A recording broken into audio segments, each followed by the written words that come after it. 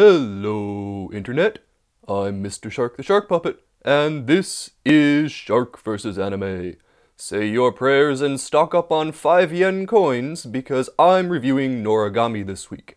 Your wish has been granted.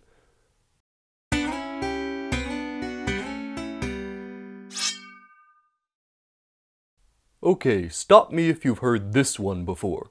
Noragami stars a likable group of misfits with supernatural abilities who fight evil spirits and... Oh, you've heard this one before? Did I mention that one of the main characters is a god and another is an attractive schoolgirl and that... Still sounds familiar, huh? Okay, look. The ghost-busting premise of Noragami has been used 11 billion times in anime, but it's the execution that matters here. Over its first 6 episodes, this show has been good across the board. It's got a fun group of characters who engage in witty banter on a regular basis. It's got a sinister big picture that's being slowly revealed. It's got high production values and exciting fight scenes. It's even been able to throw in some fresh humor with a character whose soul keeps losing track of its body. If checking all the boxes for fun doesn't sell you on Noragami, then I should also mention that the show can handle some serious drama surprisingly well. It's done a good job so far of addressing themes like death and regret without changing the tone too suddenly.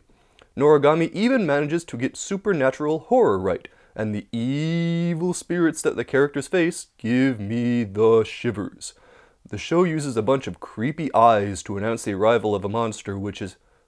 Wait, what's behind me? Ah!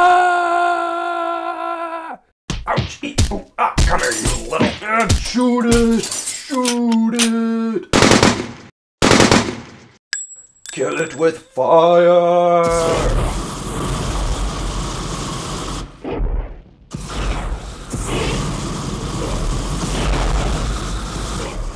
And stay out.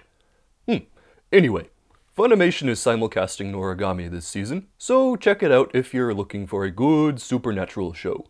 That's it for this week, but I'll be back next time with another review.